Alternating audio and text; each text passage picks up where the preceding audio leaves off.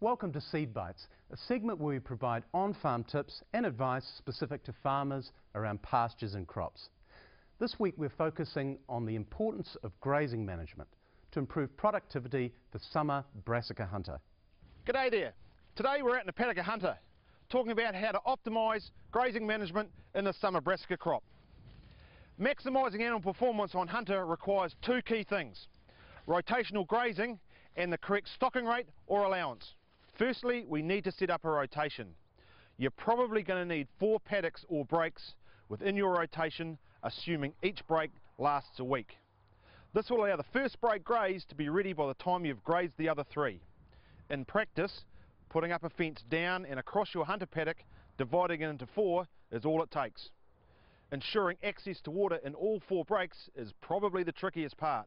Rotational grazing enables a better control of grazing and increases the amount grown by the crop. Once in a rotation, the stocking rate required to meet target residuals is the other component of successful grazing. Maximum animal production occurs when, by the end of grazing, the crop has been grazed down to residual where half the PTL remains.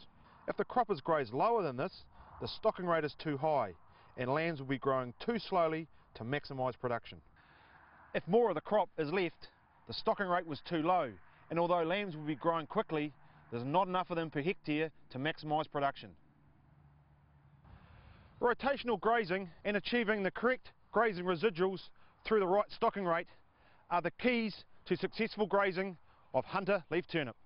To find out more about grazing Hunter and other brassicas, check out the website agricom.co.nz.